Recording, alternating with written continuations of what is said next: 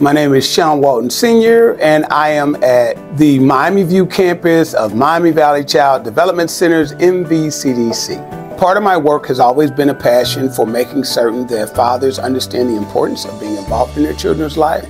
You know, oftentimes fathers think that they are an extra or kind of a sidecar. However, that is not what our young people need. When you think about male engagement, yeah, our male engagement initiative, that's okay.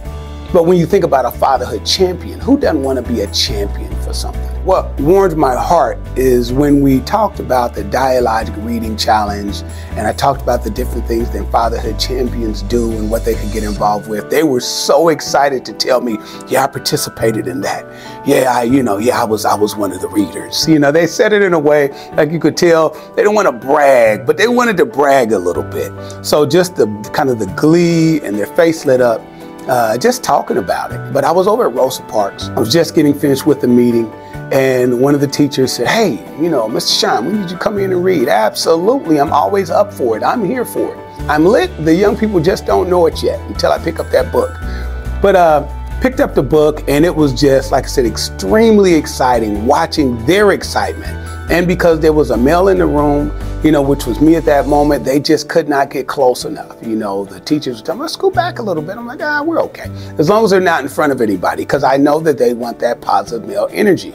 And just how engaged. So when I look at dialogic reading, wow, reading with dialogue, like that feedback, I got an opportunity to watch it come to life. The young people were, and pointing things out. I worked in the classroom in a way to make certain that even the teachers knew that I didn't feel like they were interrupting me or they weren't, being disruptive in any way. They were engaging. They were engaging, and I'm here for that. Like I said, I'm lit.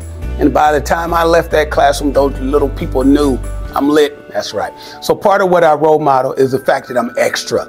So men feel comfortable being extra. One of our fraternal orders or whatnot, there were a group of men there who were volunteering for our Touch a Truck event thereafter at Kings Highway, and they were proud to let me know that we were readers, right? And they were looking forward to doing other things with us. A couple of folks who I interacted with, you can tell that, they were really they're blue collar.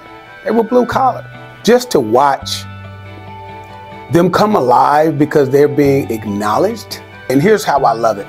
When I see one of the dads come in and let's say they're tatted up, they have a full sleeve, maybe a tat on their neck. All these things that people think disqualify a father from being a good father.